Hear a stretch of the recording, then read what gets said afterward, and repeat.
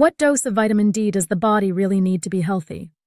800 IU, 2000 IU, or 5000 IU? Vitamin D is one of the most extensively studied, and at the same time one of the most confusing nutrients of our time. Despite numerous recommendations from professional societies and research groups, there is still no global consensus regarding the optimal level of vitamin D, or the necessary doses to maintain overall health.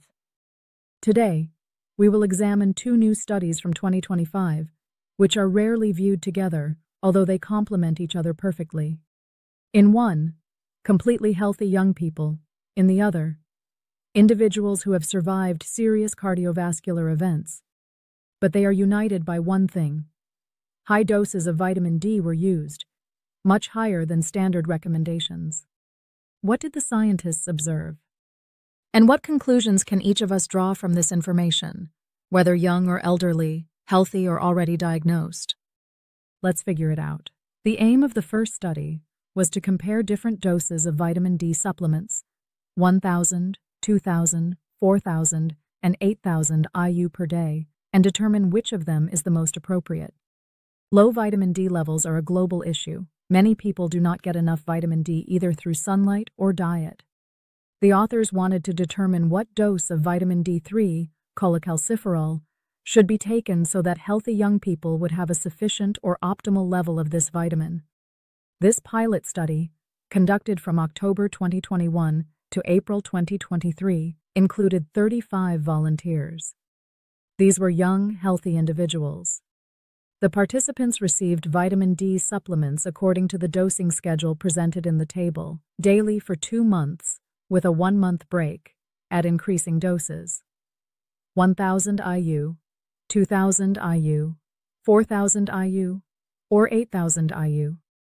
During the break, they measured vitamin D levels, specifically the concentration of 25-hydroxyvitamin D, 25-OHD, which is the standard marker for assessing how available vitamin D is in the body.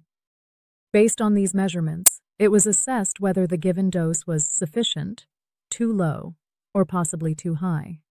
What was found?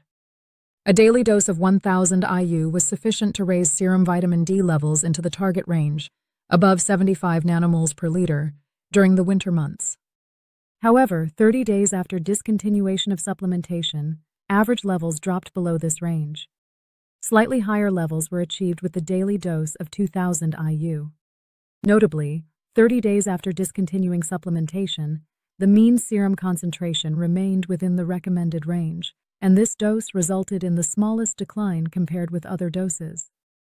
Ruprecht et al. Recommend doses of approximately 2,500 IU per day of vitamin D to maintain serum 25-OHD levels above 75 nanomoles per liter in young, healthy individuals.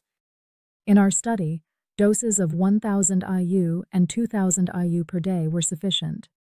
A dose of 4,000 IU per day resulted in a more significant increase in serum, or 25-OHD levels, but the decline 30 days after supplementation was more pronounced than with 2,000 IU. This dose was able to raise the mean serum, 25-OHD level above 100 nanomoles per liter. Studies by Helena et al. And Kimball et al. Have shown that maintaining 25-OHD concentrations above this level is associated with beneficial effects for both bone health and broader extraskeletal functions. At the maximum dose of 8,000 IU per day, both the rise in serum, 25-OHD levels, and the subsequent decline after discontinuation were dramatic. Vitamin D toxicity may occur with daily intake exceeding 10,000 IU for several weeks or months, leading to accumulation in the body and consequently to prolonged serum concentrations above 300-375 nanomoles per liter. What does this mean in practice? The authors concluded that the most effective supplementation regimen for young, healthy adults during the winter months in Central Europe is a regular dose of 2,000 IU per day from October to April, which effectively raises and maintains vitamin D levels above 75 nanomoles per liter. For individuals with laboratory-confirmed vitamin D deficiency, an initial dose of 4,000 IU per day, or 8,000 IU per day in cases of severe deficiency, for 30 to 60 days appears reasonable and safe. It may be followed by a maintenance dose of 2,000 IU per day. Both gradual and intensive dosing regimens are recommended only with regular monitoring of serum, 25-OHD, calcium, and phosphorus levels, especially in individuals without increased calcium intake. Now let's consider the second large study, a randomized trial that does not yet have a full scientific publication, but the data were presented at the American Heart Association in November 2025. This study from Intermountain Health, called the Target D trial, included 630 adults with acute coronary syndrome. That is, they had a myocardial infarction or a similar cardiac event.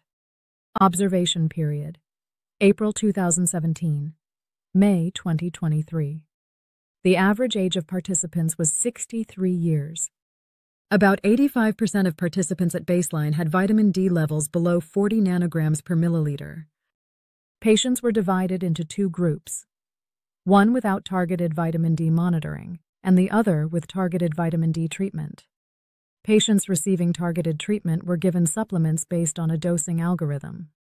More than 50% of participants in the correction group started at 5,000 IU per day. This is more than 6 times the FDA's recommended daily allowance of 800 IU. They came for checkups every 3 months for evaluation and dose adjustment. If levels exceeded 40 nanograms per milliliter, they did not receive additional treatment and returned yearly for reassessment. In total, during the follow-up period, on average 44.2 years, 107 out of 630 people experienced major cardiovascular events: recurrent myocardial infarction, hospitalization due to heart failure, stroke, or death. The researchers did not find a significant difference in the risk between the groups, 15.7% in the treatment group and 18.4% in the group without treatment.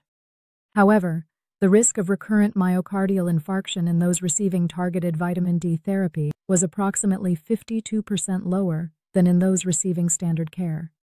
They did not observe any adverse effects when prescribing higher doses of vitamin D3, and this significantly reduced the risk of a recurrent heart attack, which is an encouraging result. What does this mean? The study shows that not simply taking vitamin D, but individualized dosing and monitoring of 25-OHD levels are important. Fixed FDA-recommended doses, 600-800 IU, do not always allow one to reach the optimal level, more than 40 nanograms per milliliter, especially in people with baseline deficiency. The authors emphasize that to consider vitamin D a cardioprotective agent, larger studies are needed. This result is an important but preliminary finding. These two studies show a surprisingly consistent picture. There is no universal ideal dose of vitamin D. If you are healthy and simply want to maintain optimal levels, it makes sense to consider a convenient, moderate regimen, for example, 2,000 IU per day in winter, plus checking your 25-OHD levels. If you have heart disease or high risk, or if you are healthy but have vitamin D deficiency, completely different dosages may be required. 4,000 to 5,000 IU and higher.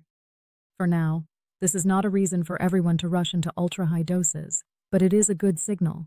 Vitamin D can be beneficial if used thoughtfully, and future large studies may provide even clearer recommendations. May knowledge serve you well, and may your health be strong. See you in the next video.